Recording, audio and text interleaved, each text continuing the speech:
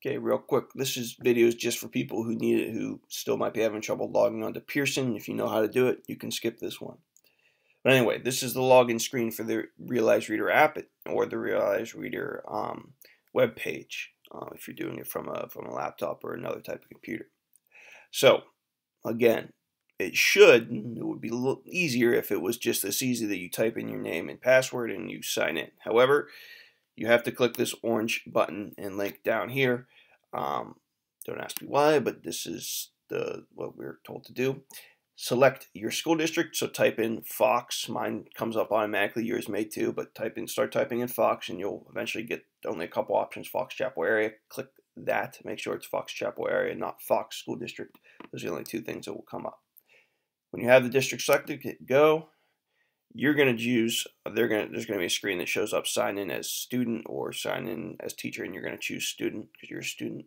And then you're going to type in your PowerSchool information, your PowerSchool username and your PowerSchool password.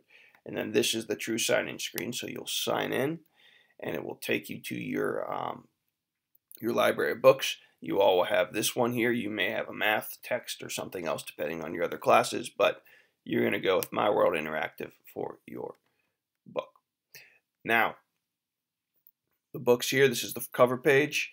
The way you do this, because it's online and you don't have page numbers, easiest thing to do is go to the table of contents.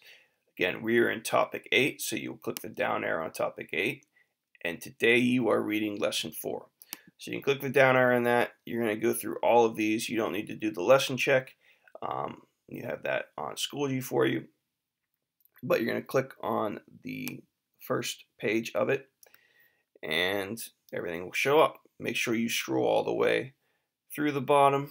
First page is kind of just the guiding questions and vocab, and then go through each one. If you have your tab open, you'll see which one you are on each time. Again, there's the interactive map here.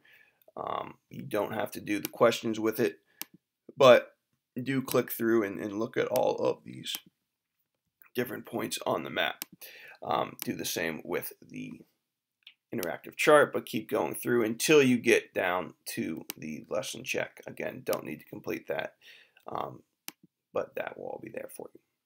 All right, and again, any more questions on how to use the book online, just let me know. There is options again to listen to it. So if you prefer to do that rather than read it, you're always welcome to do that. All right, have a great day.